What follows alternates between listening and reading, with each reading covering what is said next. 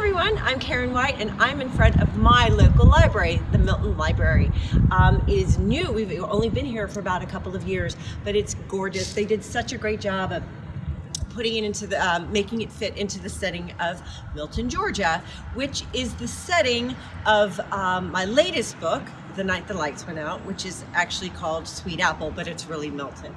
Anyway, look at this. This is the front door of the farm that used to be here on the site where the library is now.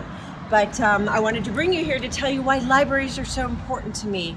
When I was a little girl in 3rd grade, I had never been to a library before, and we'd moved to Venezuela for my father's job, and there was a small little library that the expatriates had put together, and I went there with my best friend so she could return some books, and I was just kind of hanging around. And I'll never forget the librarian, her name was Mrs. Sharrow, and I remember that all these years later, said, "Karen, what do you like to read?" And I told her I didn't, because I was not a reader back then.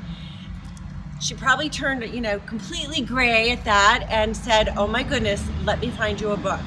And she went to the shelves and she turned around and she put a book in my hand and said, "Read this." And that was The Secret of the Old Clock, which is a Nancy Drew book, my first Nancy Drew book, but not my last. And I thank Mrs. Sharrow, that librarian, for putting me on this wonderful road of not only being a voracious reader, but now being a New York Times bestselling author.